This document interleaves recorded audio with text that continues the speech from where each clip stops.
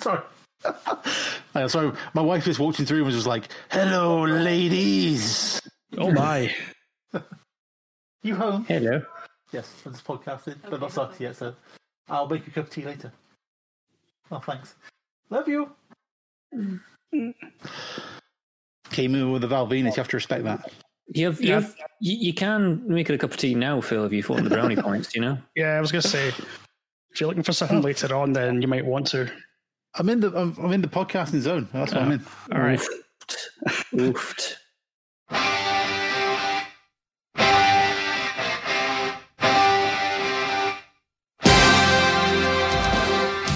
Welcome to the Conquistabores.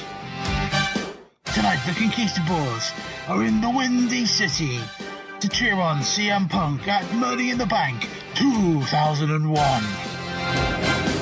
Making their way to the ring tonight, the voice of the voiceless, Cameron Phillips. The Second City Saint, Ewan Taylor.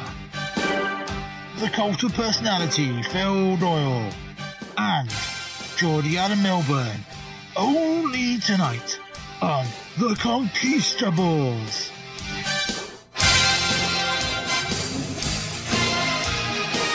I'm glad I'm coming through nice and clear. You are coming through very, very clear. It's like Very clear. It's like, I think you should be reading the shipping forecast. Wow. But with wrestlers. Can you imagine that? Like dropping 7, moving into partial Rey Mysterio. WrestleMania 37 Night 2, not so good. Bruce Hart, temperamental. Oh, Von Erichs, Misty with the sign of Forest. Oof. Oof. Oh. So night 2 was not as good as night 1. Getting back to Night wrestling. 2 was garbage compared to Night 1. No, the main event was good. The main event was really good. The triple threat was really good. Yeah, It was just like a lonely walk down a rainy beach to get there. A little bit, yeah. You mean through a rainy beach that was like red with shitty lights? I refuse to watch the women's tag title match because I ain't watching anything involving Nia Jax. The tag team turmoil match was bad enough, and that's before Billie Kay fell over. Oof. I don't understand why they split up the Iconics, who are a good tag team, and then put them into like different tag teams. It makes They seemingly had no plan of what to do with either of them separately. Yeah. Yeah, same thing with what's the name? Otis. Yeah, where's he? Split him yeah. up for no reason, and then whack him into a team with he's with Gable, Chad Gable. Who knows? Yeah. Hello, Al. Hang on, hello, I'm having technical difficulties. Hang on. You sound all right. So is Cam just quiet, or is he can't hearing us? No, I'm just not speaking. Oh, okay, that's hard. It's hard to tell. It's hard to. Wow. I can't see his face, can I? I just had nothing to say of value to this comment, so I just shut Wait. up. If the qualifying factor to speak is having something of value to speak, so we just like What the hell end are the the rest of us podcast doing now. here? Yeah, exactly. Yeah. Well, Just end the show now. it's been a We'll ride. just get Shady back on and have him by himself and leave it at that. Come on. Well, pretty much, yeah. At least he might come back. I wanted that Nick on L match to be a subway drum fight, by the way. Nothing like racial stereotypes in 2021. Go WWE. Yeah. Including the kendo stick, the traditional Nigerian weapon. Yes. Joe, just so you know, I have not seen Night 2. That's okay. So no spoilers, I'll watch it eventually. I've seen Night 1. But yes, Okay. was the Nigerian something match at WrestleMania, is that right? Yes, it was Night 2. Drum fight, yeah, the Intercontinental match. I did read that, but yes, so I've got Night 2 to watch. So All right, cool. okay. Yeah, I'm sure that was sponsored by Nick Griffin, that match, I'm sure. Probably, yeah. Oh, God. I'm going to leave that alone. Let's move on from it, because as a concept, oh, God. But yeah, Night 1, that was good, wasn't it? Night 1 was good. Yeah. Night 1 was good. It had the right ending. It wasn't just get heat all night long. And I felt really, really sorry for Sasha Banks' right-hand side after that whip. Oh, the noise of it. That was a proper belt, I like. There's nothing like starting the show, getting all the hype going, and then announcing a rain delay. Never before had the voice of Michael Cole ever been so accurate. Oh, No, the worst thing was when like Samoa Joe popped up wearing like a rain poncho. Like, no, that's right. That was Samoa brilliant. Joe can't be wearing one of those. Yeah, It's Samoa Joe. He laughs at the rain, surely. Poncho Joe, yes. If anything, he should have like his towel over his head. That's what he should have, shouldn't it? That's what he should do, actually. That's a good point. That was his gimmick for the longest time. Not be there in a poncho, Joe. Come on. But it ruins his night suit. It did. Also, night 1 of NXT TakeOver was much better than night 2 because it didn't have a 40-minute overbooked fucking disaster match I refused to watch when I found out it was 40 minutes. Oh, is that the Adam Cole? Adam Cole, Kyle O'Reilly? No, that should never have been 40 minutes. What the hell are they doing? I did see that. What is it with NXT and just 40-minute long street fights? It's just because it's Adam Cole, and their logic is if the match goes really, really long, it'll become an epic. No, it becomes boring.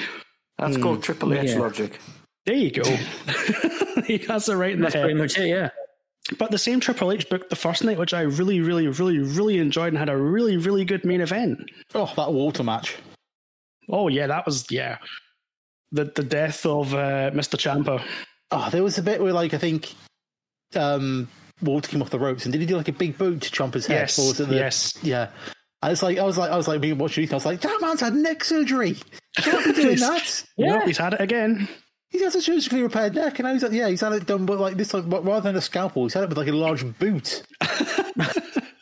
Just forcibly put through his face. Mm-hmm. I'll sort your fusion plate out. Bang. As Tommaso Ciampa's head goes into the orbits here. Yeah. And like the Walter's chest at the end of the match just being like completely covered in welts. Yeah, that probably didn't feel good. It was just a wonderful, like, 18 minutes it went, just violence. Yeah. I think I said to Ethan as well, we watched it, I was like, I like how Walter's gimmick is just like, he's just a big lad from Austria. Like, that's, like, there's no kind of... No, there's not like a kind of like, you know, well, there's just, he's an Austrian count. Yeah. No, he's not. Oh, Count Walter, no, come on, though. A very large man. No, because then that's going into Baron Corbin territory, and let's not do that again. Just like... I love Walter, man. I love him. But now it's like Cat Walter. He can come down like Ray Reardon, you know, with like the hair kind of slipped back. Oh my God. Jesus Christ. See? Cameron's got it. That laugh means that Cameron's understood me. Yeah, I know what you mean. Yeah, I know exactly what you mean. The full-on kind of 1930s Dracula outfit down to the ring. This is like Walter in the 90s. This is what he'd be like.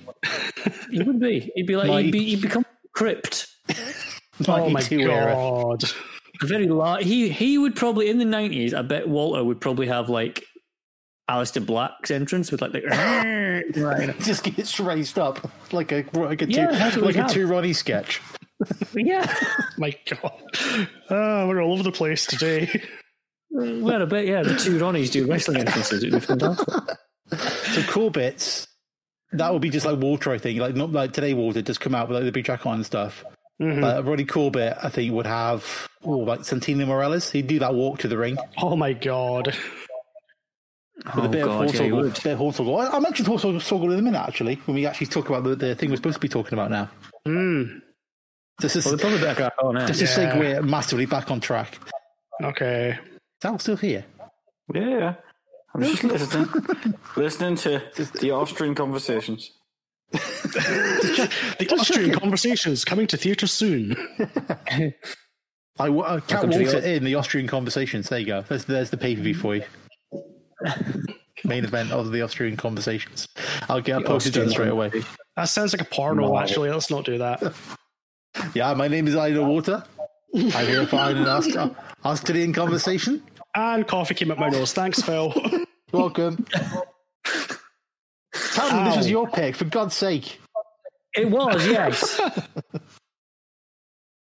You're going to ask why I picked this now, aren't you? Yeah, traditionally that's what we do. Right, yeah. Well, purely, I picked this show purely, obviously, based on its main event. And when I watched it again, I was reminded that this was probably the first time. This is 2011, obviously. Yeah. So 10 years ago, and it felt like the first time in a long, long, long time that your main event not only has a repercussion as far as who has the title goes, but also has a consequence as to the overall state of the WWE or the WWF at the time as well. Yes. You're referring to those crazy things we call stakes. Yeah, exactly. It's I say, when I did the pay-per-view project, you'll notice there was a lot of like main events in that. Well, obviously Vince would be involved, and they would be like, if Austin, wins tonight, whoever he's facing is going to get fired and all this kind of stuff. And this really harked back to that. Yeah. Only obviously like 12 years later. Yeah. So obviously the setup is CM Punk's contract was apparently legitimately expiring. Yep. He had obviously, signed another one, backstage before this, obviously. But the internet was abuzz that CM Punk was going to, leave and go anywhere anyway. So they capitalized on that. I mean, the whole story that if CM Punk wins the title tonight, his contract expires at midnight and he's going to go off and leave the WWE with the WWE heavyweight title.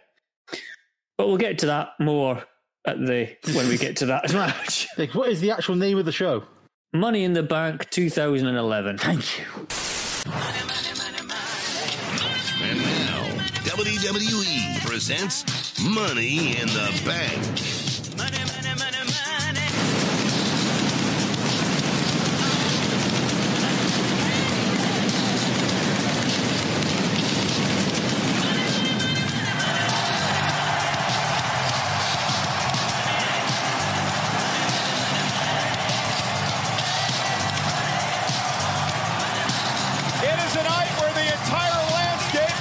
WWE could be changed. A night where the most coveted prize in sports entertainment could be taken from us forever.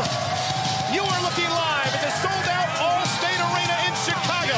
14,815 WWE fans are here as we welcome you to the second Money in the Bank pay-per-view.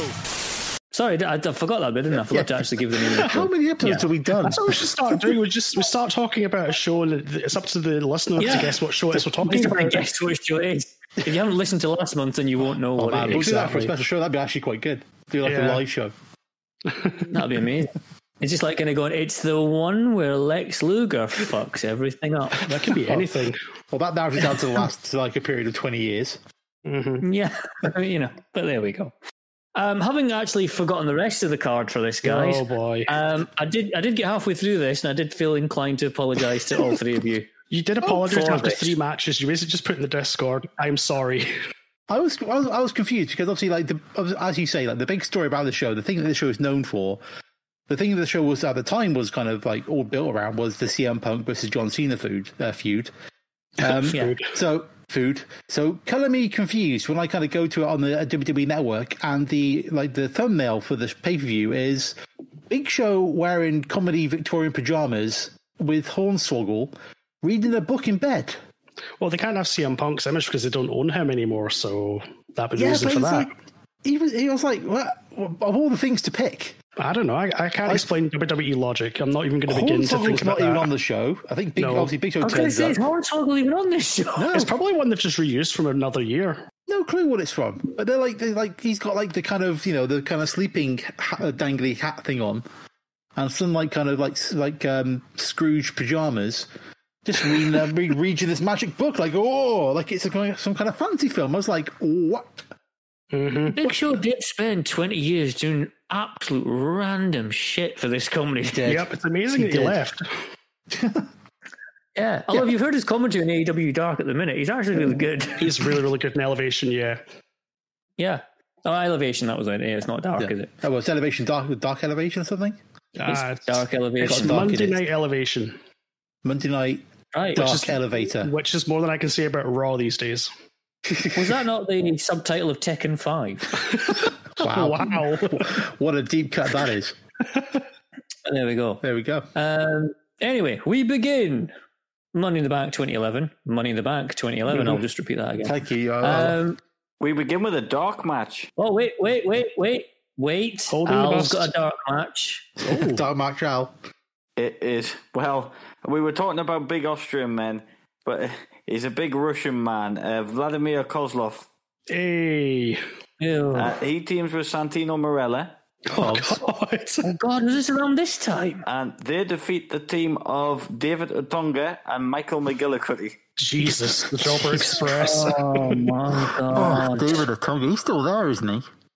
I don't know, actually. No, he's long gone. I don't think he's left. I'm gonna check right now. Okay. Because I watched the WWE film from like 2013. He was on a pre-show at one point not too long ago. I remember seeing him, but that's the last time I saw him. I knew he was doing like commentary and things like that, because was he not like, is he not like a qualified lawyer? Yes, So. that was his sort of gimmick at one point.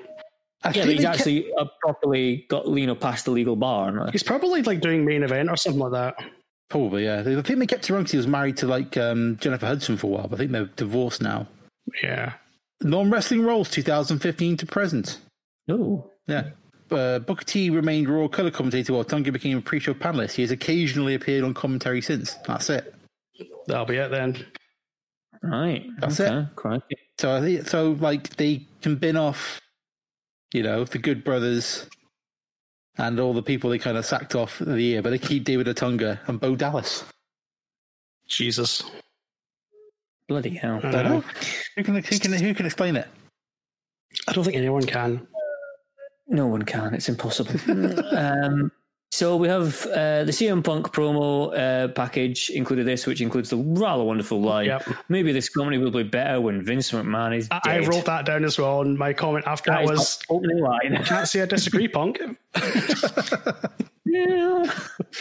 And I was we haven't had a shouty Vince intro since the Attitude Era. Yeah, that's very true. It's not him. It's not really him doing the voiceover, but it is him doing. It's not really kind of like, Vince as well, because this is where he's kind of like his face is kind of like drooping, and like the hair's kind of gone to a coma rather than like kind of bouffant Vince look. It's kind of like he's kind of evolved into like the aged form of Vince McMahon, not the kind of Vince in his prime, if that makes sense. Right. Sidetrack. WrestleMania Night 1, when Vince McMahon's introducing us to the show, has he had work done, or is it just me? He looked. I must admit, he did look as though it, didn't it? Yeah. He looked better than he did in the Undertaker thing. Well, yeah, that's true. He looked like 1,000 years old in that. That's probably why he looks better now. He looked ill in Survivor Series, yeah. But he's like what, nearly 80 now, is he? Oh, I guess I want to say 73. Yeah. Something like that. But yeah, you can see like his hair's gone to a comb over rather than the kind of like the proper big Vince hair. Yeah. I also wrote down during this video, remember the Nexus? Yeah, we'll get to that. The Nexus and the core and things like that. Punk's got a Nexus t-shirt, hasn't he, at one point? He has, yeah. He's introduced at the start of his match as from the Nexus, CM Punk. Anyway, once again, we'll get to that bit. We've got Michael Cole, Booker T, and Jerry Lawler on commentary. I've just put here Cole, Booker T, Lawler. Fucking hell. I just wrote down Michael Cole, fuck. Like, yeah, Michael Cole was especially a bit. Your opening match is the SmackDown Money in the Bank ladder match, which features... Hold on, I have two things before we get going. Okay. Number one, WWE HD. Remember that? Yeah. Oh, yeah. Uh-huh. And also, the opening graphic stated that we were live and direct from Chicago, Illinois. That's actually a lie. We were from Rosemount, Illinois, but Vince doesn't like to admit that he's not in big cities, so he put Chicago down. The Allstate Arena is actually in Rosemount, not in Chicago. It's not what you say, it's how you say it, isn't it? It's all the typical Vince. Yep. I just think it'll be the case of Illinois will do, damn it. I own Illinois. Nobody else cares, pal. Just put Chicago. It's fine. I didn't. Vince McMahon didn't screw Illinois. Illinois screwed Illinois. Oh, God. So anyway, your lineup for the SmackDown Money in the Bank ladder match is Sin Cara. Remember him. Wade Barrett. Yay. Justin Gabriel. Now PJ Black, obviously. Mm-hmm. Big Sheamus, Cody Rhodes, whatever the fuck happened to him. Mm-hmm. Heath Slater, now known as Heath in Impact Wrestling. Daniel Bryan, no idea. And Kane, maybe, I don't know. He'll be Hall of Fame material one day. Yeah, who knows? So my first thoughts about this is surely 8 is too many. Yes, 8 is too many. Then you add Sin Cara to the mix, and now it's way too many. This is like really early Sin Cara, isn't it? Before he kind of really kind of earned his botch stripes. This is the original Sin Cara that's in this tonight, though, isn't it? Correct. Yeah, it's the botchy guy. This is mystical. Yeah, because eventually he buggers off and they end up getting there's like 18 months with the Sin Cara characters played by someone else completely, wasn't it? Hunico, isn't it? Yeah, I think it was Hunico. It was Hunico. Yeah. Is that when he's in like the Lucha Bros with the other luchador fella whose name Kalisto? Yeah.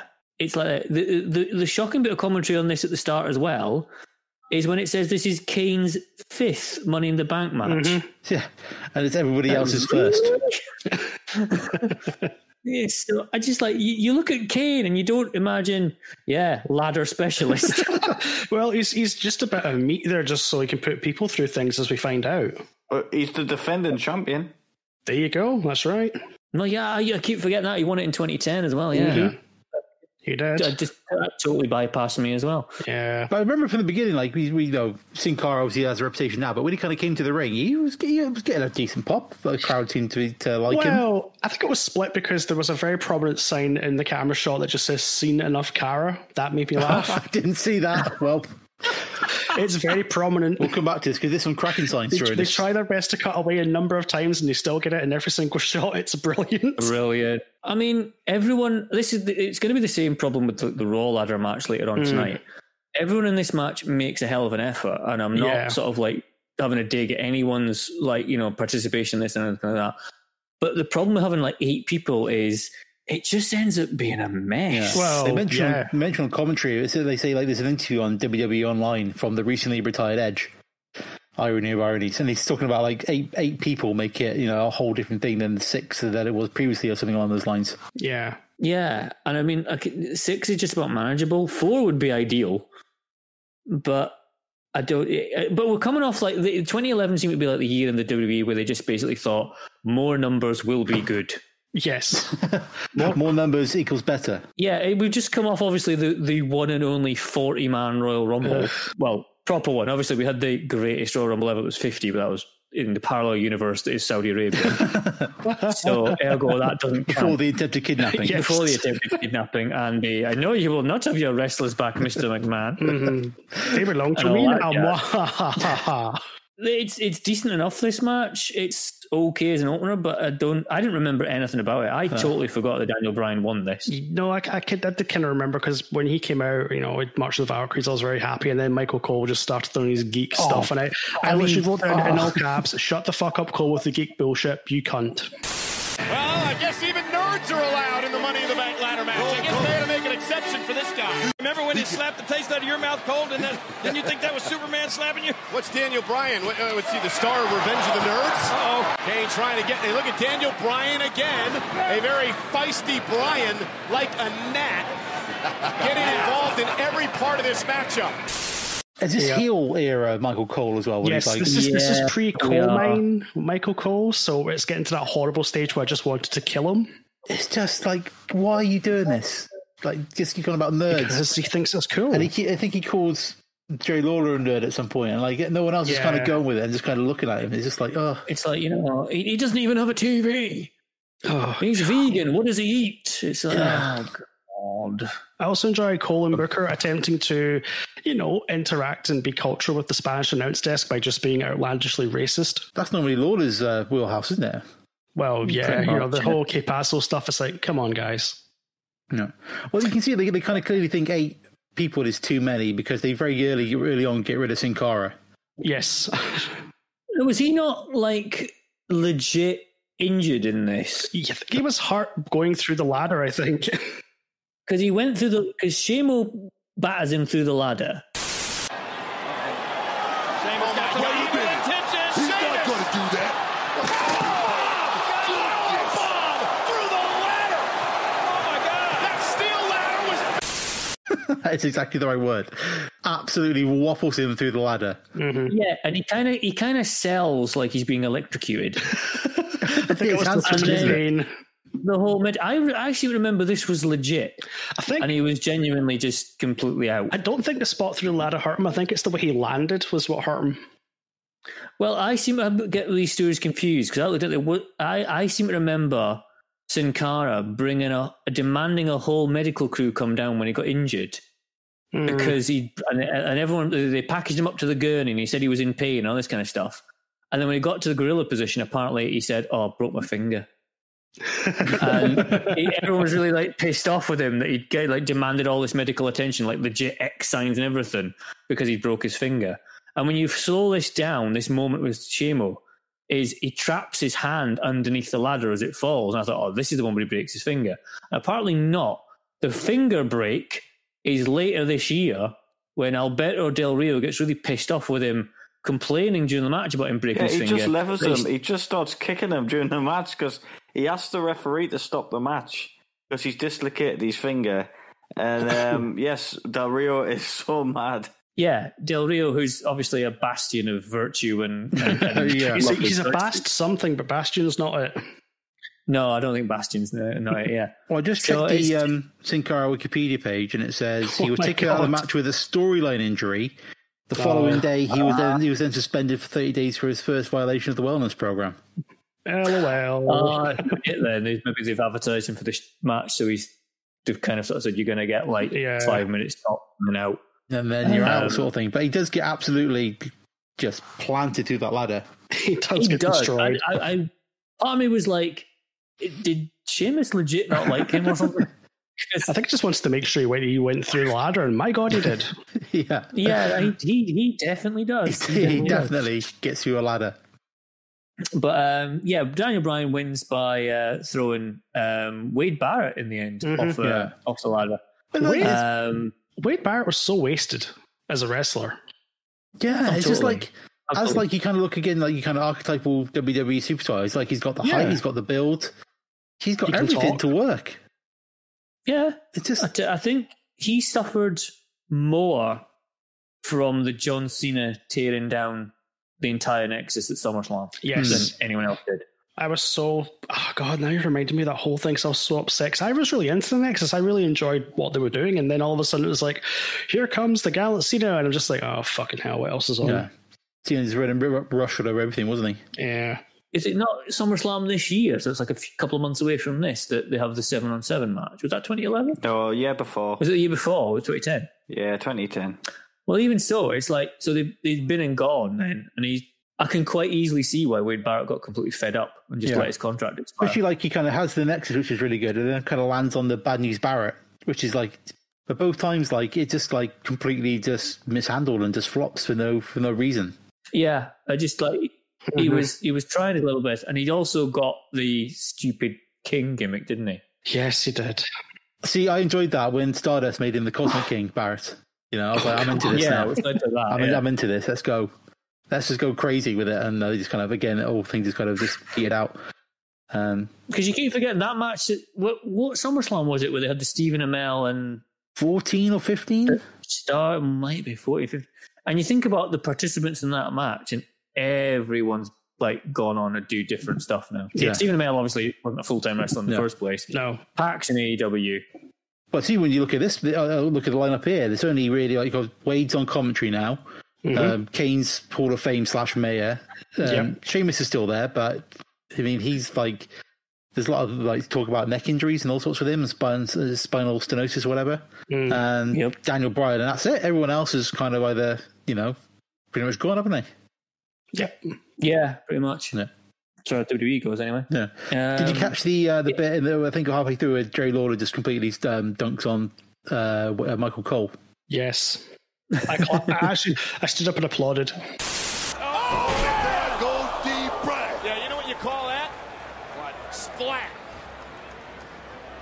That's all you had? Yeah. There's a brilliant Lawler moment later on with Cole during the main event. It's just because it's a bit of a roller coaster, this show with Lawler, because like in some spots he's really good, then there's other parts where he's like, no, Jerry, please no, which is coming up quite soon after this match, to be fair. I was going to say we've got video footage after this of Vince arriving at the arena with Johnny Ace and a lawyer. Oh God! Whatever development wrestler that poor guy is. And then you've got the absolute bastion of women's wrestling, the upstanding totem pole of Kelly Kelly versus Brie Bella. I nearly said Kevin Kelly versus Brie Bella. I would be more interested in this match. That'd have been some match, wouldn't it? Yeah. But here's Kelly Kelly, so good they named her twice, against Brie Bella. And I maintain I had to effectively force myself to watch this, as it was on the verge of contravening my never watch a Bella's match. Oh. That's true. I forgot this was on here. I forgot that Kelly was once Divas champion. And this match is an absolute grind and is terrible. I've just put here lots of shrieking. Kelly face plants to the outside. Yep. This is light years away from Sasha versus Bayley. And I was like, finish out of nowhere, but thank Christ. I wrote less than that. The first time you see, I think it's like Kelly hit the ropes, and she just kind of like walks up to the ropes, turns around, leans against it, and then kind of bounces off. It's like, oh no, it's just like, oh no. It's embarrassing. The first two things I've written for my notes in this match are, please, someone stop the King, please. And then, seriously, make Jerry King, make the King stop. Oh, these two girls are so naughty. They deserve a good spank. They're naughty, all right. Look at them. I want them to look over here at me. Just swing, girls. I'll do the rest. Oh yeah, the way you treated him at ringside last week on Raw, you expect them to look at you? Trust me, they're not going to look over here because Cole is here.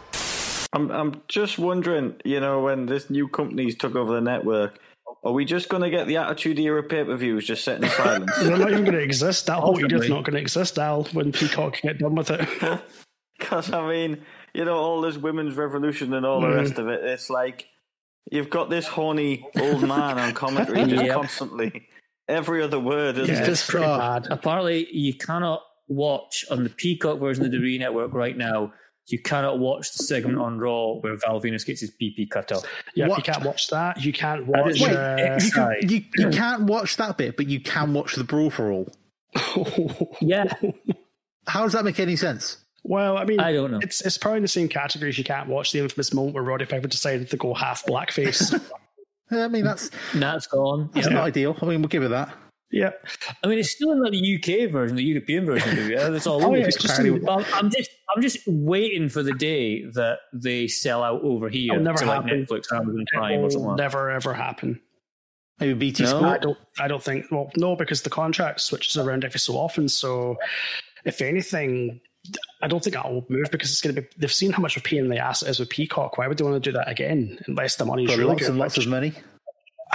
Yeah, but is it worth all the money to piss people off? But then again, it's WWE in 2021. But Vince isn't doing the work, is he? He just gets the money. He doesn't care about all the actual, They just need to supply the programming, and then someone else deals with it. Yeah, because what I've always thought about the WWE Network is probably the most expensive per month of all my streaming services. Same, but it's also probably the one on the shonkiest software. Yes, it's shit. Because the amount of times that it doesn't pick up where I left off. Oh my god, I hate that.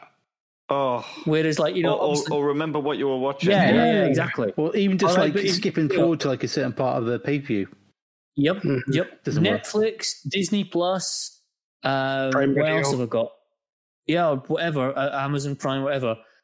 Absolutely bang on. Remembers everything. I can go on my phone and watch it. When I'm out about.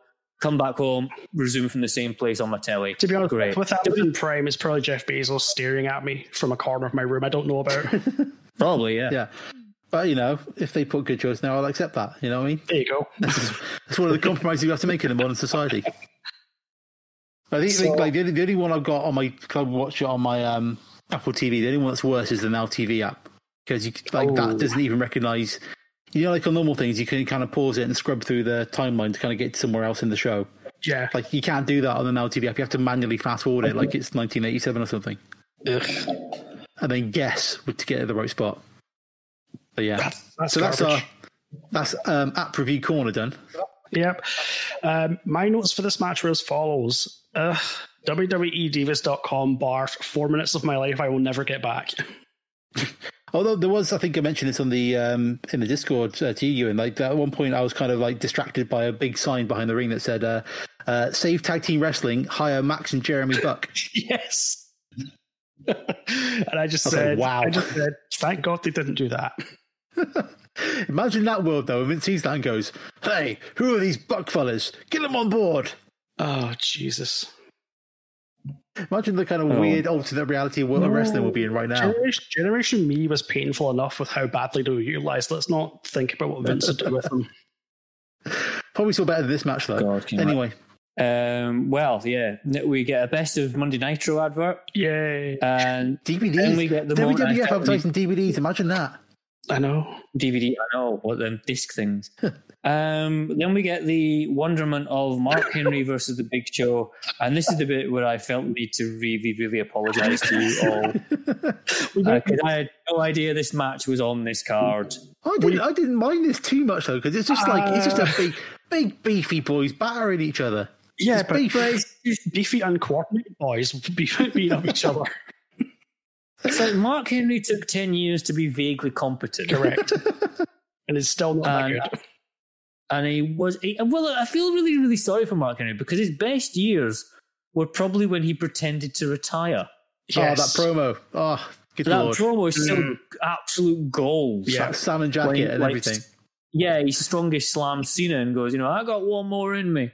That was great. Yeah. I think this is after that, isn't it? Yes. Cool. Is it before? This is before the retirement speech. Oh, okay. I didn't remember when the retirement speech was. Like 13 or 12 or 13, I think it was, when he did the retirement thing. Something like that, yeah. Yeah, this is just a big hospital, but not a great one. No. It's just literally just lumbering around the place. It's interesting how we've gone from 2 stick insects beating each other to 2 tubs of lard beating each other. The beefiest of beefs beefing into each other is what I wrote down about it. It's not very good. Yeah, I think that you can sum up as the beefiest of beefs beefing. Although, I think I was more critiquing the kind of the clothing choices, because surely at this point, Big Show's his pants go down low enough and his knee supports go up high enough. Why aren't you just not wearing trousers? There's an inch of thigh where all the support braces are to kind of keep him upright at this point. So just put trousers on. You gotta have something for people to look for. Just put some trousers on. A little bit of thigh. Somebody's going to enjoy it. And then there was the bit where Big Show gets off the second rope and the ring sounds like it was actually screaming. Oh! But Big Show may have re-injured the knee. Bad landing. Wow. The soul of the ring left. The Reef was like, no! Didn't like it. The ring probably knew what was going to happen to it later. That was a highlight. That was about it. I mean, it's got, and there's a bit of work afterwards where he smashes up his ankle and all that kind of stuff. That's a bit nasty. Well, yeah. Yeah, there's a bit of an angle here with the steel chair and the breaking Big Show's ankle, then having to haul him out in a little golf cart thing. Yeah, I forgot. Didn't write that down. The soul of the golf cart left as well. Yeah. It's like, oh God, do I have to? This is not a match which will go down in history as anything decent. It was pretty bad. This pay-per-view started with a sort of frenetic Money in the Bank and has rapidly gone downhill from there. Yeah. At this point, Cameron's sweating going, what have I done? Yeah, I was like, have I been completely blinded by this main event? Maybe I have. Anyway. Vince is with John Laurinaitis, and he's asked in an interview, backstage promo, did you re-sign CM Punk? And then you get the wonderful, wonderful Vince line of, he told me, Vince McMahon, to get out. Yeah, I was he's like, oh, this it's like the biggest ingrate I ever had to negotiate with. I'm like, I wonder how much this is just Vince just shooting on him. I wonder how much of this is actually the negotiation process that was going on. Well, it was probably a sign of things to come 3 years later. You know what I mean? They weren't. That's a fair point. That is a fair point. Anyway, because WWE often like to theme pay-per-views, and I forget how long they've been theming pay-per-views for, here we are again for the second of tonight's Money in the Bank ladder matches. Yay! So you have, again, 8 is too many, Alberto Del Rio, Kofi Kingston, whatever happened to him, Jack Swagger, Yay! Evan Bourne, Yay! R-Truth, yeah. Alex Riley. And I was like, oh my God, Alex Riley. Jeez, totally forgot he was even existed. Did Alex Riley go back to NXT to commentate and then have that match with Kevin Owens? And then left? Probably, I think so. I think that's early doors in my kind of really getting into NXT. He was on commentary. I'm sure he was. I'm going to have to check this. I should have probably checked before. Well, NXT started about 2012, 2013, didn't it? Yeah. Because the network started in 2014, and the takeover shows were the test run for the network, wasn't it? Yeah. Before they moved, yeah, but they did at least one before one of the big preview started, didn't they? I think. Yeah. Well, I think the first takeover was before WrestleMania 30, wasn't it? Yeah, that sounds right. So that was what it was. Takeover Arrival was just the setup in the Performance Center. Yeah. and it was just to test the ground for when they were doing the full-scale WrestleMania 30 the next night. So, yeah, who else we got? The Miz, who is currently seemingly feuding with Alex Riley, and Rey Mysterio. That's your field for this one, for Raw. I just put down here, everyone hates Del Rio, because that's the start of this match. They all just basically pile on Del Rio with ladders. Yeah, because whenever they come down, I think, is it... Del Rio takes the ladder down with him first of all, and then everybody else just takes the ladder down as well. Everyone picks a ladder. Yeah. But there's two things. Like, I think R-Truth, because he's going to height, takes a small ladder. Yes. And then Ray completely ruins it by not taking the biggest ladder he can possibly grab. Yeah. Because that would have been hysterical. If he kind of came to the ring with that massive ladder and he's being so small. But no, he gets like a normal sized ladder. It's like, oh no, Ray, I was like, when he's walking down there, like, Ray, take the big one. Ray, get the big one. Get the big ladder, Ray, because it'll be funny. And he just walks straight past it. No comedy in that man. Yeah, no comedy. No, there's no comic timing. But the more kind of stood there with ladders and just kind of they just look at Del Rio just batter him all with ladders. I mean, it's a novel beginning. You don't normally see that in a ladder match. And he gets buried underneath ladders on the outside. Yeah. You get the comedy moment of Miz and Riley fighting over the smallest ladder in the match. Yeah. It would be useless to anyone. Miz then slams his knee, falling off a ladder, and that then looked nasty. It did look quite nasty. It did not look nice at all. No, it seemed like both of them were unprepared for Del Rio to push the ladder over. Yeah, a little bit, just a little bit. Because obviously, I think the Miz's one is obviously planned because he kind of gets vacated from the ring at this point. Again, reducing the numbers. But is it Riley on the other side, or is it Evan Bourne? Whoever it is, like on the other side, just like they just splat themselves onto the ring because they was clearly not ready for it. No, not at all. Evan Bourne does get an impressive looking shooting star off a ladder in the outside in the aisle. But a lot of people waiting to catch him. It was a lot, but it did look quite cool. It looked cool. The problem was these spots. That's.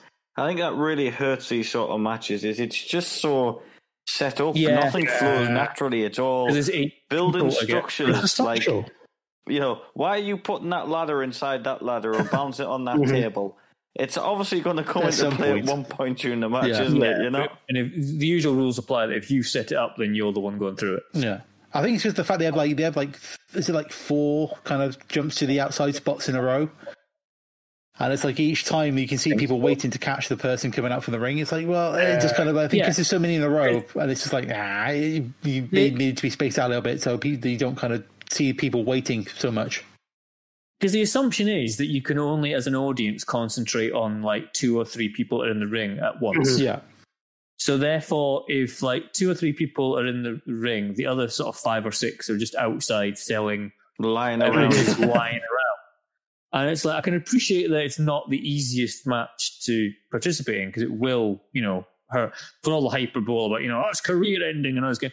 Which, you're going to fall off a ladder. There's sometimes no way of cushioning your fall on that one, and you do run the risk of an injury. But it just feels like you're just outside taking breathers for most of this. It's kind of makes cycling people in, which is, you can do it easier when it's 6 people. Like, the TLC match, WrestleMania 17 is a great example of that, of them just kind of constantly cycling people in and out of the ring. So there's kind of, you kind of don't get that kind of large gaps between people just lying there. But because there's 8, well, technically 7 for most of it, at some point someone's got to be lying out of the ring for like a good kind of 5 minutes or so. I think Del Rio does that at some point. He's like, just suddenly pops up after about 5 minutes. I was like, oh yeah, Del Rio's in this, isn't he? I forgot. Yeah, he's just suddenly reappears again, doesn't he? Yeah. Can we point out the wonderful moment where Booker T on commentary has a pop at Kofi Kingston for dancing during the match? Yeah. Saw that. Yeah. That's Booker T having a pop at Kofi Kingston for dancing during a match. Inventor of the Spinneroonie. Yes, the inventor of this fucking Spinneroonie. But anyway, yes. I've put it down here. Everyone's up top for what feels like 3 days. And then Miz is back. He limps up to the ladder. Rey Mysterio gets booed. And then we get Rey and Del Rio at the top of the ladder. Del Rio does the obvious heel tactic thing on Rey Mysterio, pulling his mask off, which forces Rey to... And then it all goes wrong, doesn't it? It does wrong. That is really slowly fall over. It's not even like a good proper quick fall. It's like the ladders are like, we're going. Still in, and then that's it. Oh, we're gone. And he has to put the ladder back up again, doesn't he? And he has to put the ladder back up and then quickly climb it and then grab it. Yeah. Then we get Michael Cole going, Del Rio is the future. Well, I think obviously they thought he was, because he won the Royal Rumble. They put the belt on him not long after this, don't they? He kind of wins it off spoilers, wins it off Punk at Survivor. Is it Survivor Series? Or he cashes in at something afterwards, isn't he? So I think... And they put a few belts on him before, like, his his future issues, shall we say. Yep. So I think there must have been plans to kind of give him a push. I think, we got Ray in this match, but clearly Ray at this point is like on his way out. Like, not necessarily on his way out, but like they kind of need like another kind of big Latino star to fill his gap. Yeah. But obviously they kind of think, well, obviously we've got Sin Cara, we'll try with him, but we've got Del Rio as well, we'll try with him, and none of them really work at all, do they? Actually thinking about it. No. No. And also, what I kind of realised when Del Rio was celebrating, you kind of realise why people shouldn't necessarily celebrate at the top of the ladder after they win. Because behind him, you just see everybody going out for snacks. Yeah. Have you seen on this subject, have you seen the Stone Cold sessions with Chris Jericho yet? Oh, yeah. I've watched most of it, yeah. He comments on this very, very thing when they go through the No Mercy 2008 ladder match with Shawn Michaels. All right. Because Jericho falls off the ladder when he grabs the belt, and he says that's what you should do at the end of a ladder match. Yeah. Always fall off the ladder, because you've just been in a brutal fight, and then you can lie in the middle of the ring and the camera's low. Yeah. So Jericho very much aware of this problem. Yeah. Well, I think the only time you can get away with it is it WrestleMania 16 when Edge and Christian win, but there's like a table on top of the two ladders. Yeah, and they just precariously balance on it. So they can just like sit down on top of the table, top of the ladders. Like, I'll accept that. That's fine. Yeah. Oh, also, another good sign, Alberto Del Rio mows my grass.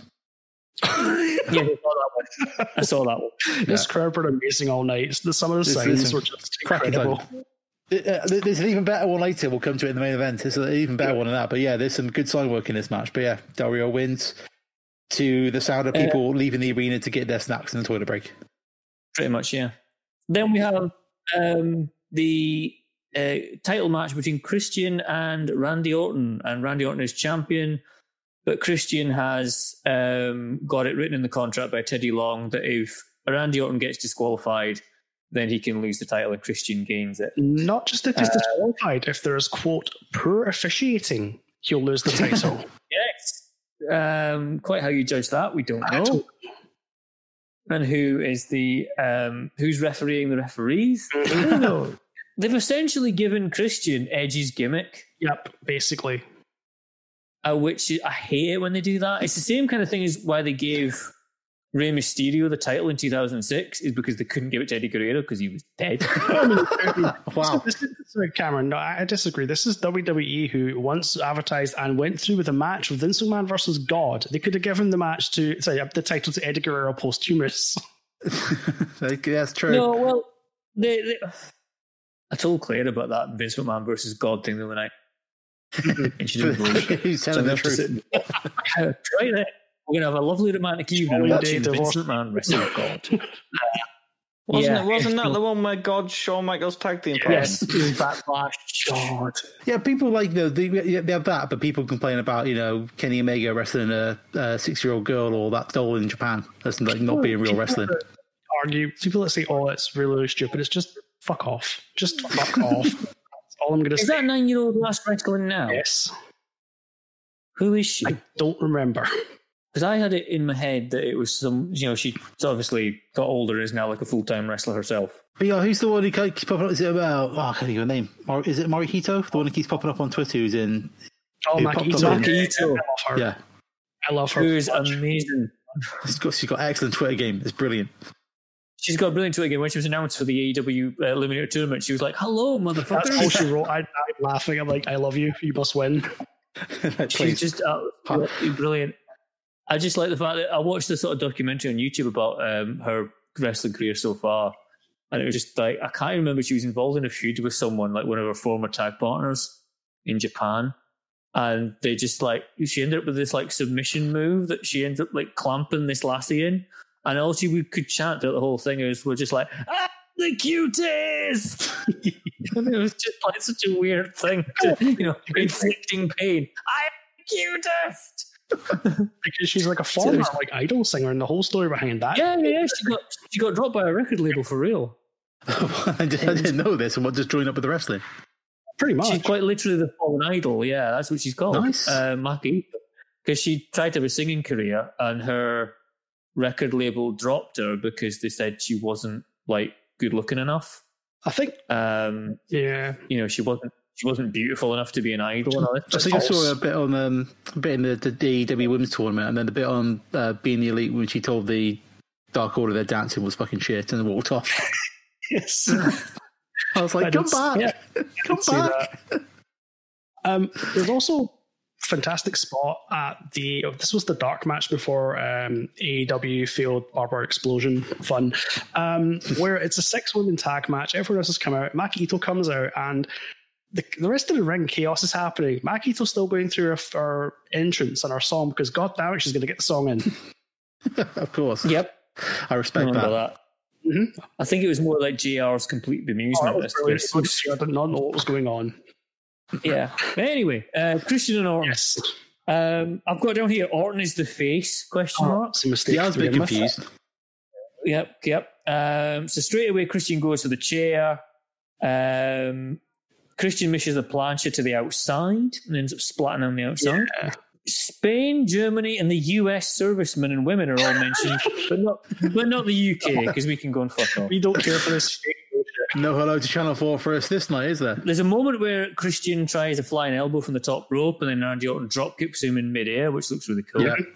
Yeah, both of them, they got good chemistry, I think. What's Christian's finisher called to everyone? To meet the Unprettier. Kill switch. Yeah, I said the kill switch as well. Because it was on his t-shirt, wasn't it? Yeah, I mean, but here it's the kill switch. I had no memory of it being called the kill switch.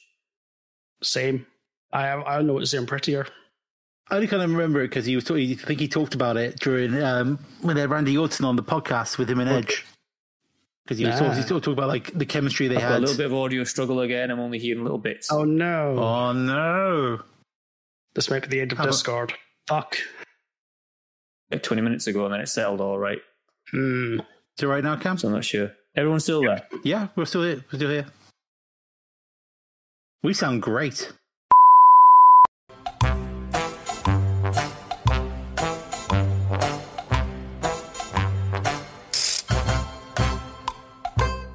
Hi folks, Phil here, after the show record, before the edit, just to pop in to explain why the audio goes really weird from this point onwards.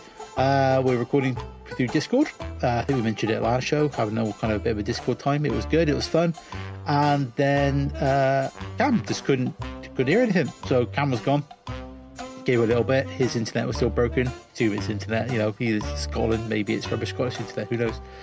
So then we thought, you know what, we'll just go back to Skype. Good old dependable Skype, who's been our good old pal during the entire lockdown process. So we went on to there, and I could hear flip all. The audio was cut out. So you've got this combo of the kind of slightly worse Skype audio quality, mixed in with the fact that I can't hear anything, so I can barely speak. So yeah, it was a bit of it's going to be a good edit for this one. It's going to be a good fun edit, but I guess if you're listening to this, you would have already heard the edit so far, and we will see how it goes after this. So apologies for the change in audio quality. Hopefully we'll kind of work around this and figure out a better way of doing it so it never happens again. Back to somebody speaking who can actually hear somebody else on the Skype call. The Fiend got us, that's what it was. Oh my god, the fucking Fiend. Just go away and never come back. Anyway, where were we? We were talking about Christian's finisher, weren't we? Yes. Yeah. The kill switch. I'd never really known it as the kill switch. I was known it as the Unprettier. Same. So I was a bit like, well, why are they talking about kill switch? What the fuck was that all about? When did it become the kill switch? I think kill switch aged, isn't it? That's what it was originally called. Yes, then they realised that's a band name, they probably get sued. Probably. Just as a suggestion, Kill Switch never done his theme or anything at any point, did he? No, that was did. Christian does like Edge's spear to the very exact movements for it as well. Mm-hmm. They kind of go to the corner and doing the get up thing. Yeah. Actually, it's not the same because Kevin doesn't cut the fucking camera away so you miss it. True. Yeah, true. That is true. He misses the spear. He smacks his shoulder off the corner. Doesn't really matter because later on, Christian spits in Orton's eyes, and then Orton, in front of the referee, kicks Christian well in the bollocks. Yeah. So therefore gets disqualified, and Christian is your new heavyweight champion. What a way to devalue the championship. That is the only way you can describe it as in that kind of basis as being absolutely landed in the bollards. Yep, and then the Spanish announce table gets it. There's an RKO on a table which does not break. No, that probably didn't feel good. Doesn't break the second time either. No. He gives it a good college try the second time, doesn't he? But no, that table's not for breaking. Yep, it's not happening. It's not happening. Yeah, so this match is okay. It's all right with a very bad crap finish. I did like the way they kind of worked into the story of the way the Christian put it into the contract for the match, and him figuring out how to break Randy Orton's cool, calm demeanor. Like, I didn't mind it. Like, I think the big spit into his face, I think, kind of sold it quite well. Especially when they kind of do like 3 or 4 slow motion replays. Yeah, there's a proper gleb going on, like the proper kind of spit kind of going on there. So it's it kind of make storyline wise it makes sense. It's not the best finish, but then he had the belt for 5 days and dropped to Randy Orton. No, he didn't. He? So I think this whole kind of period is a bit kind of not great for the belt anyway. I think. No, it's a whole transitional period at the moment, and it's just. I feel sorry for Christian because obviously Edge is gone. They're trying to do something with him because his tag partner's gone, but it just feels forced, and therefore I can't really get into it. It's exactly the same as I was saying. It's the same way they gave Rey Mysterio a Royal Rumble win and a title win because they couldn't give it to Guerrero because he wasn't around anymore. Yep. So it just feels that really weird thing where they suddenly decide to give all the ideas and the plan they had for one person to another because the first person can't do it. Probably without actually changing it that much. Yeah, exactly. Yeah. And it's just it's not really Christian getting the chances because he's Christian. It's Christian getting the chances because Edge can't. Yeah. And it's just not... whatever. It's not great. So we follow up this match with an advert I found ironically hilarious with the WWE Be a Star anti-bullying campaign. That did not age well. God, yeah, this. I laughed and laughed and laughed when I saw this advert. Weird rubbish that they have. The whole, but they'll still have, Shane McMahon just appearing to call Braun Strowman stupid. Yeah. Well, this is on the same show. We had Michael Cole just repeatedly calling Daniel Bryan a nerd. Yep. Literally bullying him on there. And everyone's like, "Hey, kids, don't be a bully now. Don't be a bully. Yep. Don't be a bully." Because knowing is half the battle. And after they move, he's like, "Oh, come on." Jesus Christ. So this guy. It's time for the moment we've all been waiting for. It's time for your main event of the evening. Yeah. Oh, and also in the crowd shot of the arena during the beginning of the main event, the best crowd sign of the night, which said CM Punk is going to Muay Thai kick Cena so hard it'll explode into billions of fruity pebbles. I saw that sign as well. That was an A+ sign. Before the match even begins, work, good size. I respect the sign. I just want to give a shout out to Justin Roberts, one of the most underutilized announcers in WWE, is now kicking all kinds of ass in AEW. Yes. For all we know, he's still introducing John Cena as we speak. It's more like Moxley.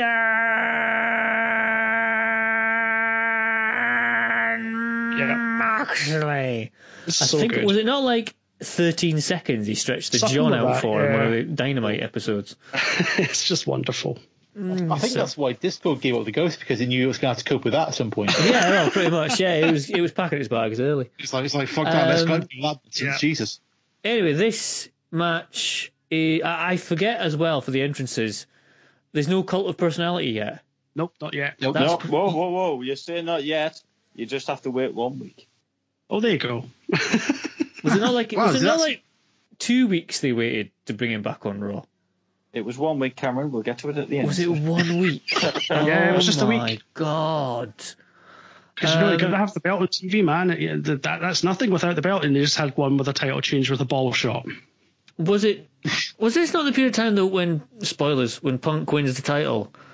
Was there not like one thing where Triple H was at some Comic-Con, and then they had why don't we do the match and then do the aftermath? All right. Okay, that sounds like a plan. All right, Jesus. All right, Dad. So CM Punk comes out, and the man's over.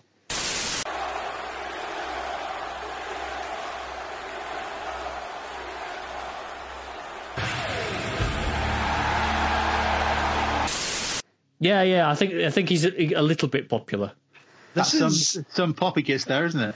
Still going to be goosebumps when I hear this pop because it's so visceral. It's Hogan in the 80s kind of style, isn't it? It is, only without the casual racism. Yeah, and it's like, Austin in the 90s. It's that level of pop. It's ridiculous. But he's got the ideal foil for it because Cena gets booed to hell. He gets an ECW one night stand welcome.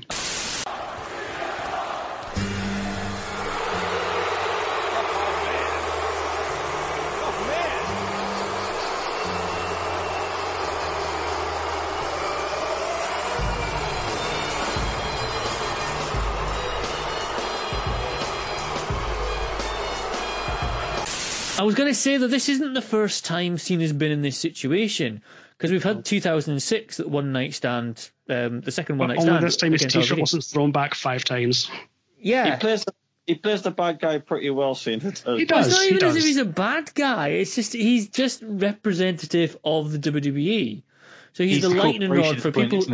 For people who think that wrestling is got sanitized and is safe. As far as its presentation goes, and is just boring, then they can funnel that through Cena. Mm-hmm. Yeah, because at least he kind of realizes it. Because when he comes out, doesn't do his salute, doesn't do his usual kind of look at the crowd kind of stuff. He just walks to the ring, straight to the ring. I love that because he's just like, all right, motherfuckers, you don't like me, I don't like you. Let's get this done. Yeah, let's just get this gone. Let's just get this over with, sort of thing, isn't it? But it baffles me. Even watching this and how good Cena is in these situations against a crowd that effectively wants him dead. Yep. How did we not ever see a heel Cena? Because of Vince McMahon. But it's like, it's the same thing they've done with Roman Reigns now. It's like, Roman Reigns is a face, forced, Vince's choice, no one liked him, everyone booed him. It was literally just a case of boo. And then, like, now, head of the table, still a heel, arrogant, cocky get, Paul Heyman by his side. He's fucking amazing, Roman Reigns, right now. I've never liked Roman Reigns, and watching Mania didn't really change that opinion of me. Yes, some of us haven't seen it, don't forget. I'm not saying who won, I'm just saying I just don't get his character. I get what his motivations are, but it just doesn't land for me. So anytime I see him on screen, I'm like, oh, Jesus. He's like the modern day Triple H for me. Every time I see him on screen, I know I'm going to get about 15 minutes of just bollocks. Can we just... Yeah, a promo at the start Raw, yeah. Can we say, though, that he's a vast improvement character-wise on what he was a year ago? That's hardly an achievement, but yes. Well, yeah. I'm just saying, you know what I mean? Well, a year ago, obviously, he wasn't wrestling because he walked out on Mania 36, but anyway. But it baffles me as to why we never got like a full-on heel Cena that was able to just basically rail against the fans that were booing him. It would have been absolute gold. It would have been good. But anyway, never mind. By the by. Anywho. So you get the wonderful moment where the crowd are chanting, "You can't wrestle," and CM Punk points to him, and everyone's like, "No!" And then points to John Cena, and everyone's like, "Yeah, him!" And then Punk's going, "All right, okay." Also, shout out to Colt Cabana, who was in the crowd. Yeah. Oh, yeah. Also, shout out to the one John Cena fan by the front of the ring. Oh, yes. Wearing like the John Cena t-shirt and like a white jacket, and like, incredible. That one guy, it's like, respect, because he's like right down the front as well. He's not kind of hiding somewhere. Yeah, respect, you fucking mark. You get Michael Cole at the start of the match saying that CM Punk has the ability to brainwash people. Michael Cole is the absolute foghorn for Vince McMahon in this match in Thailand commentary. He always has been. Yeah, but it's so obvious that Vince is like, say this, down the speaks to him, because it is all this kind of stuff. There's one point where he starts talking about how he would betray the WWE universe by walking out on them with the title. And it's like, no. King's saying that, isn't he? Saying like, okay, like he's going to betray all these people by walking out on them. Yeah, I think this was the start of the whole WWE universe thing. It's not a universe. We're not planets. Fucking stop it. It's but if I think it's the idea not that if we're watching superstars, then we are the universe. Wow! Fuck off with that. I know it's shit, but I'm just saying that's maybe the justification for God almighty. Well, this is the point, and I think we'll kind of get into it, the aftermath and probably Punk's late career is like this point. It's the company over the superstars, or the wrestlers, isn't it? This is the point where it's like, no, the company's what we get over. That's the star of the show. You people will just kind of slot into where we need you to slot in, and nobody's bigger than the company. Yeah. Even though clearly Punk is at this point bigger than the company, and but obviously we'll talk about the aftermath later because I don't want to get the anger of Al on me.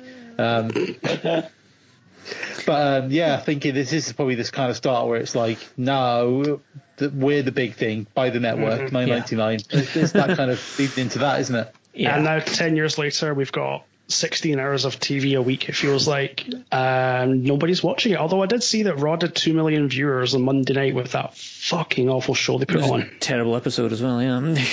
Some of us haven't seen it. We just said it was shit. We're not going to say anything. It's the normal kind of like post-Mania bounce, though, isn't it? Because normally, like the first show after, normally the show after WrestleMania is good. This was not good. Yeah, because nobody's like people come back, or there's some surprises. But we had like the Viking Raiders came back. Some of us haven't seen it. Let's just move on. Anyway, Money in the Bank 2011. The commentary in this is actually quite good in a way because Cole's really because he is essentially repeating what Vince is telling him to repeat. He is parroting the entire line for the company. I do it that way. There's a moment where there's a lot of high pitched Cena chants and then a lot of like gruff sounding CM Punk chants in response, which kind of gives you which kind of gives you the age might be a factor in who you want to win this match. This match starts off really slowly and scientific in comparison to what you think it might have been. Yeah. We get like the loudest pop I've ever heard on a hip toss. Yes, exactly. Aye. Punk gets the first move on Cena, and the crowd just go like, "Right, go Punk!" Yep. The bit I was sort of referring to earlier on about the barb that Lawler flings out is that Cole brings up the fact that Booker T says something about how he's never won the WWE title. It's the one title which eluded him. And then Michael Cole just instantly turns around and goes, "Hi, Jerry, you've never won that title either, have you?" Oh, and then there's just this long dead silence. Let me tell y'all a little bit of something about this championship. Myself, I've won every major title in this business. The WWE Championship is the only one that has eluded me. That title means so much to these men right here in the middle of this ring. Same with you, Jerry. You've never held the WWE title. And your point is, let's talk about these guys. You can just tell at this point he's just wishing death on him. Yeah, pretty much. Glare at him, hand over the mic going, "You fucking asshole." This is right after. Yeah. This is right before there's a nasty looking bump when CM Punk takes a suplex to the outside. Yeah, that doesn't over the top rope. That does not look like fun. It's also is it like during when Cena starts doing the 5 moves of doom, he does like this kind of shoulder thing. And Punk kind of goes off the back, and that looked quite nasty as well. Yeah. There's a lovely moment as well, just not long after this, where, and the camera completely misses it because of course it does. But it's Cena is about to do the 5-knuckle shuffle, tries to do the "you can't see me" thing, leans over, and then Punk kicks him in the head. Yeah, but they can't say the camera completely misses it. Because why not? Why do you need to see it? You don't need to see it, Cam. Come on. No, you don't need to see that. You can't see me, so you can't see it. You can't see it. Yeah. Then we get. There's a great bit after this where it's like, I think CM Punk does a crossbody, which Cena counters into an AA, which is counted into a GTS, which is then counted into an STF. I've got this, and I'll just put crowd go nuts, chef's kiss. Yeah. I've written down chef's kiss as well. Yeah, I wrote down a little bracket, chef's kiss, yeah, in italic. It's done perfectly. It's 5 moves kind of linked together seamlessly into a submission move, and there's like no kind of hitch, there's no kind of issue with it at all. It just goes perfect. It helps. Not even you can say Punk did all the work. Cena had to come to the dance as well, and he did. Exactly. Yeah. I mean, about the kind of Cena sucks, and Cena's this kind of this kind of interpretation of like the corporation. But at the end of the day, he is a good wrestler. Yes. Like his character may not be good, for not necessarily be that well placed all the time. But like I think after this, like kind of probably the next 5 years, I can't think how much longer he's around. But he's talking about like his matches with AJ Styles, the stuff he did with the US Open Challenge, with Kevin Owens, match with Sami Zayn. He was just like doing great match after great match. Cena was a complete machine, and I don't think he really gets as much appreciation because of what he was lumbered with. Because of that character, of being just the all round good egg, just like bland baby face. Yeah, and you can probably say there was like the what's it called, the kind of the way he kind of acted around the time of the Nexus and that burial of them and that sort of thing. I think there probably was some bad blood in the fandom that kind of hung around him for the next kind of 3-4 years. Yeah, totally. And probably also the way like he buried the Wyatt family on the WrestleMania a couple of years down the line as well. That probably didn't need to happen.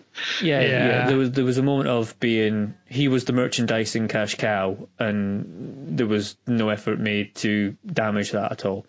No. So he had to be the golden boy, or for like at least. I've often thought about it. I mean, Cena made his debut in 2002? Yeah. And has only really retired, in the last couple of years? Year or so? Was it after his, like, when he got completely destroyed by Brock, he kind of went on to like a part-time schedule? Yeah, that's around 2016 when Brock wiped him out? But, yeah, aye. I mean, but he would still pop up at like WrestleManias and that sort of thing, wouldn't he? So yeah. I mean, he wins his first major title about 2004, 2005, doesn't he? I want to say yes. Yeah, because he's got the whole US title run. Yeah, but WrestleMania 21 is when he wins his first world title, isn't it? Yes, because he defends the US title. Sorry, wins the US title from Big Show at 20. 20, yeah, exactly. So you've got 2005, and he's only really quit, say, 2018, 2019. So he's had a good, 13, 14-year stretch between winning his first world title. We think about it like... He's not been in the ring since the Firefly match last year, has he? Since exactly. Yeah. And even that was sort of a bit of a... I want to say... No, it wasn't really an in-ring match. It wasn't a match. So anyway, what I'm trying to make the point is that Cena had a good sort of 13, 14-year stretch at the top. Whereas even the guys like, Bret Hart wins his first world title in 92, and then he's gone from the WF by 97. That's 5 years. Austin runs to the top. Austin the top is 4 years? Austin wins first world title at 98, and then is left by 2003. So that's again 5 years. Take a year out of that because he was out about. Yeah, exactly. Take a year out of that, because he took his ball and went home by his own admission. So Cena was on top for an extraordinarily length of time. Yeah, it's crazy to think how on top he was for that length, for 13, 14 years. Yeah, I suppose to an extent it's like the company put him there. If that makes sense. Well, yeah, and he was to an extent the chosen one, in inverted commas. But even so, Cena is. I don't think Cena gets enough credit for what he did during that time.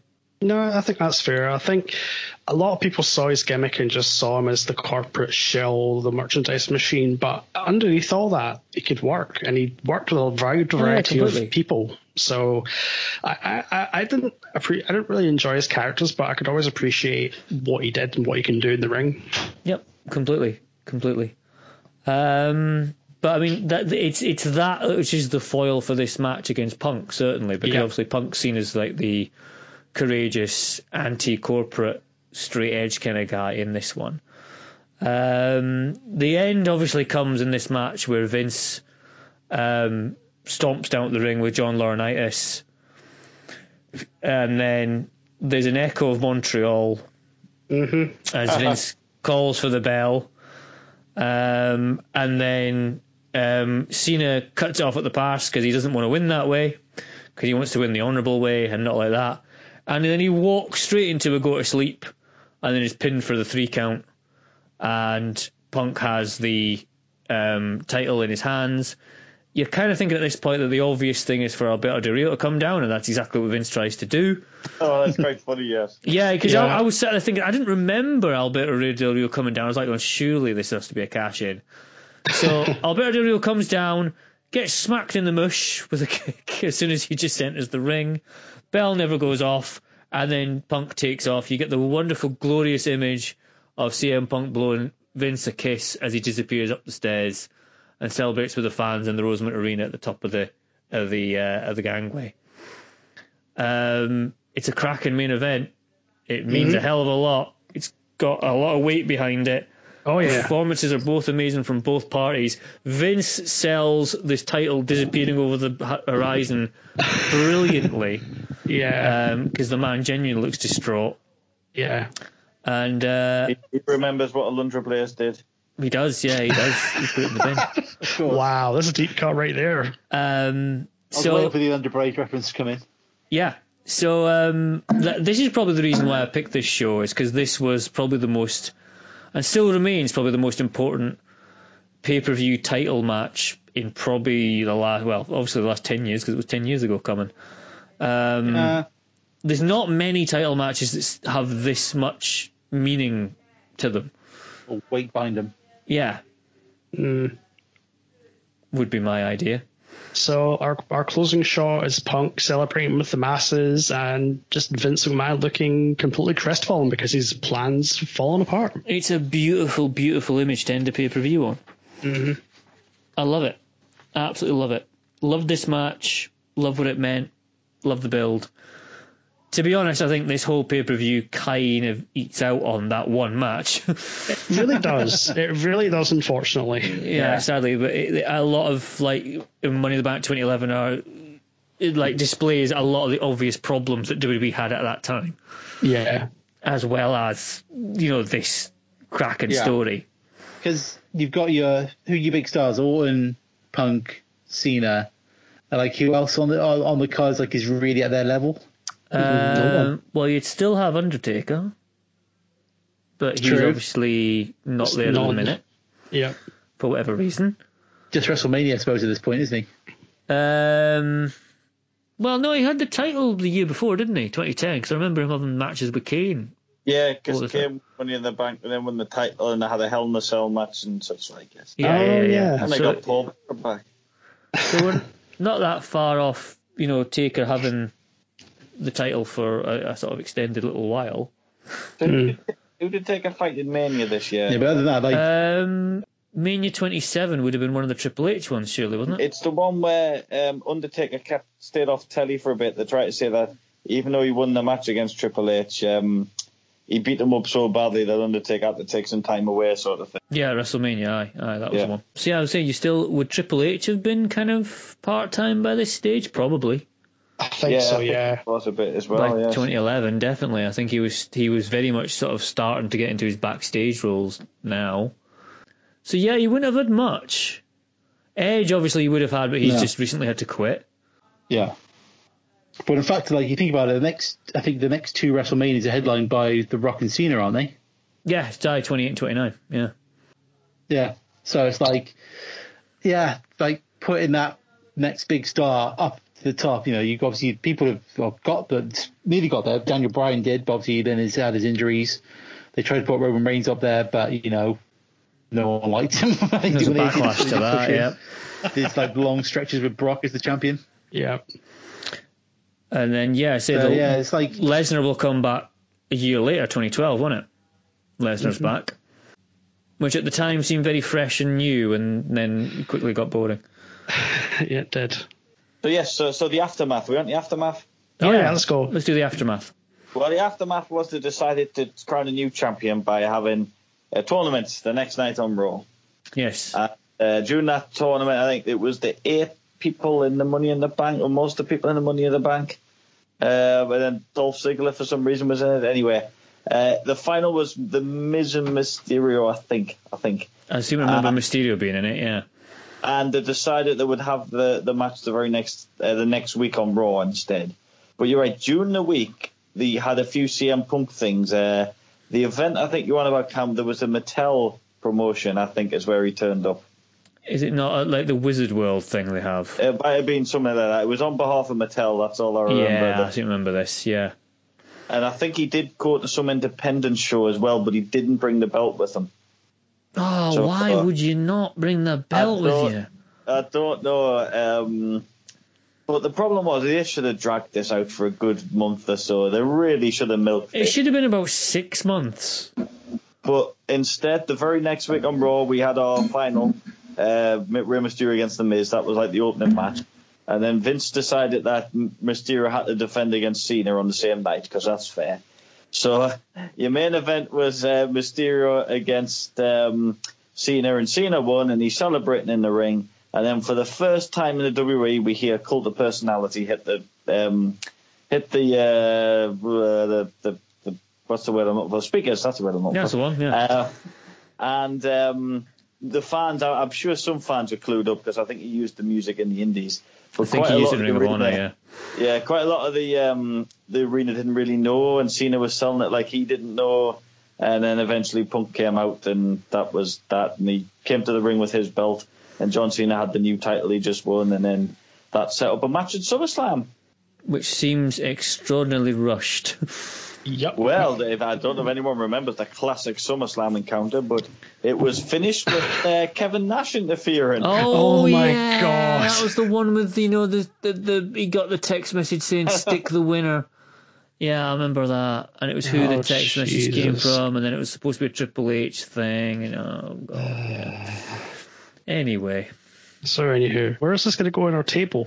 I was just thinking that. Oh, I forgot about the table scenario. So it's definitely not going to be challenging the top. I think we know that. No, I think it's definitely bottom half. It is a one-match show. Like it is a one-match show, definitely. Is in fantastic. Maybe the pay-per-view was good at the time, because I think ladder matches weren't done to death then, but rewatching it was. I just felt, ladder matches are so done to death now. I think it's probably around the level of Invasion 2001. Which is number 17. What's just below it? Just below that is Survivor Series 1990. What's above it? Above that is Living Dangerously 1999. I did not watch that show. What was above that one? Above that is Wrestle War 92. With the War Games match. Yeah. Nowhere near that. That's a one-match show as well, isn't Pretty it? much, but it's a really good match. Well, I would put it in between. I don't know the ECW one. You'll have to discuss that, but yes, I would put it just after the War Games one. But whether the ECW show comes before it would be up to you guys. I don't remember much about the Living Dangerously 99. I couldn't really name a match off that again off the top of my head. Is it better than SummerSlam 93? I've got Rumble 89 there as well. WrestleMania 5 is at number 21. Yeah, I've always got soft spots for these old shows, so you can't listen to them. Okay. Let's put it in below Invasion 2001, because Invasion 2001 had a couple of matches on it. It had a couple of doozies, yeah. Well, okay, so let's stick it there. Yeah, in between. Yeah, below Invasion 2001, but above Survivor Series 1990. So, as Phil would say, WWE Money in the Bank 2011 is the 17th best pay-per-view of all time. But it is scientific fact. Scientific fact.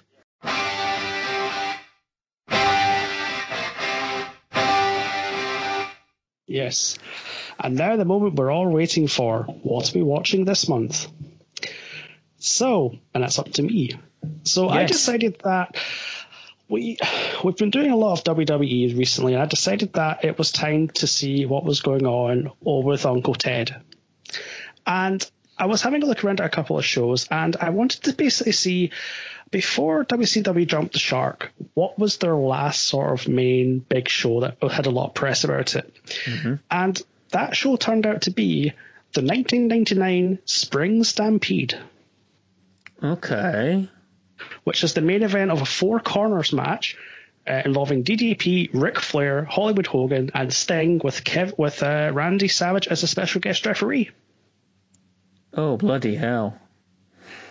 And this one is significant because, spoilers, this is the show where DDP is crowned champion. Right. Okay. And it also contains an absolutely banging Rey Mysterio versus Billy Kidman match for the Cruiserweight Championship. That sounds pretty cool, actually. Also, Chris Benoit and Dean Malenko against Raven and Perry Saturn. All right. Scott Steiner versus Booker T for the US Heavyweight Championship. All right, okay. Disco Inferno, unfortunately. And you know it's WCW when a hardcore match is your opening match. Sounds good. Sounds intriguing. Spring Stampede 1999. That's where we're going next. Okay. All right. Fair enough. Have we not done a lot of non-WWE pay-per-views recently, just to put that in there? Well, I'm not saying you should change your mind. I'm just saying, have we not literally done WCW, TNA, quite We've recently? We've just done a WWE one. Yeah, I'm saying that was the one, but then previously, have we not just done 2 WCW ones and a TNA one? Well, yeah, but I like sometimes, it's good to sort of ones that you haven't seen, and I don't think I've ever seen this one. I've not seen Spring Stampede 99. Well, I don't think I've seen it either, but I'm just looking at. No, I know what you're saying. So, before technology gives up on all of us altogether, we probably should just wrap this up. Is Phil actually managed to rejoin us? I don't think so. I think Phil is dead. I am back. I don't know if you can hear me or what's going on. I can hear you. Yes, we can hear you. Do you want to know what we're watching next, Phil? All I heard was WCW in the late 90s, and I was like, oh, God. But I'm game. We're going to watch WCW Spring Stampede 1999. Is it the actual one you actually meant to pick, Ewan? Like, you haven't done it. You haven't pulled what's now known as a Phil. I've not done a Halloween Havoc. No. You haven't pulled the Phil and gone for the wrong one. No. I've pulled out the one that is known as the last great WCW pay-per-view before they just went down the tubes. Nice. Because I've seen Uncensored, which must be the one before this, I think. It is, yes. That's the one I've seen with the barbed wire steel cage match. The barbed wire steel cage first blood match, because you can't have enough gimmicks. when Ric Flair bleeds within the first minute of the match, but the ref still doesn't stop the match. Yeah, yes. Yeah. It's beyond stupid. Isn't that just like your typical Flair match anyway? Like he comes to the ring, locks up, blades, styling and profiling. It's the ring. Dead. So, is it my pick after Ewan's? I think so. I think it will be. Yeah, it must be. Let's have a look at the schedule. I believe it is, because it's like it is as well. What's me upcoming? There's me upcoming list. Yeah. It's Cam, Ewan, me. Then it's back to you, Al. Oh, okay. So hang on, what? So it's Cam. I'm really confused here. So it's Cam and Ewan, then back to me. Yeah. Yeah, because you were first last time in the. Hang on, you're saying Cam doesn't pick again next time. You're saying it's Cam's pick, then Ewan's pick, which we're doing next time, and then so I am next. Is that what you're saying? Yeah, then me, then you, and then after the next batch, it's Ewan, Phil, Al, Cam, and then me, Al, Cam, Ewan. You should really put this list in the Discord. Well, I won't give you any spoilers, but I've already selected my show. Oh boy. All right, okay. I think Phil's gone again. Yep. Phil is deceased. Is Phil gone? I think he has. Oh my god. Gone for me again. Alright, well, like I say, before we get sucked into some weird interdimensional fuck the internet.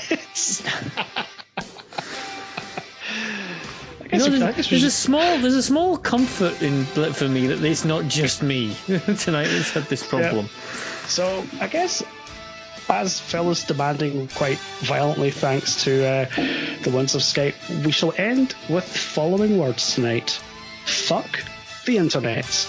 Yeah. Good night. Partly so. Good night. Good night.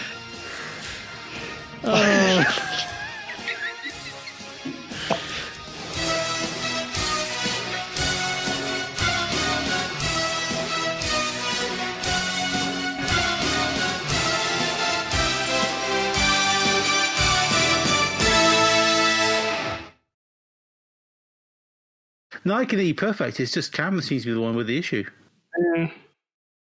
So shall we fire him and just continue the podcast on that basis? Oh, don't fire him. That's not nice. Well, he can't hear me, so it's fine.